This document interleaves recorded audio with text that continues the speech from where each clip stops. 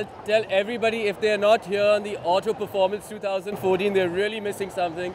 I think it's like a little fair. It's got fast cars, got cool bikes. It's got like all the gadgets, all the. I know, it's got everything that you can pimp your car up with, and it's a fantastic place to be at. So I'm so happy.